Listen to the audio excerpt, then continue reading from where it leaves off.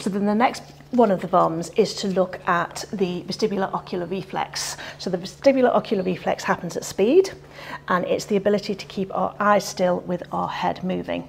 So to make sure that we are getting the vestibular-ocular reflex, we set a metronome, set it at 180 beats, and what we're going to do is I'm going to hold this out in front. I want you to keep your eyes focused on it and turn your head side to side with your eyes focused on it.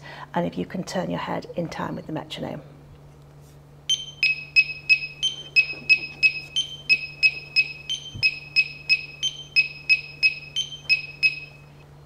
And again, you would ask for any increase in headaches, any change to dizziness, nausea, so dizziness or would be about fogginess. 2 out of 10. Okay.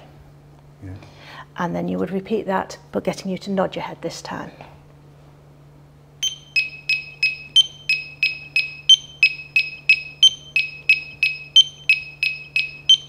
And again, you would score the dizziness. Yeah. Now, I don't know about you. I don't think that, excuse me, Donna was nodding her head as fast as that metronome was going, and I don't blame her either. Slightly behind the metronome.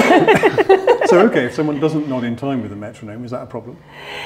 Again, it depends. If they're close, then you're close to getting into vestibular-ocular reflex. Yes. The issue is if they're going too slowly, is it because they don't want to, because they know it triggers symptoms and they're inhibiting?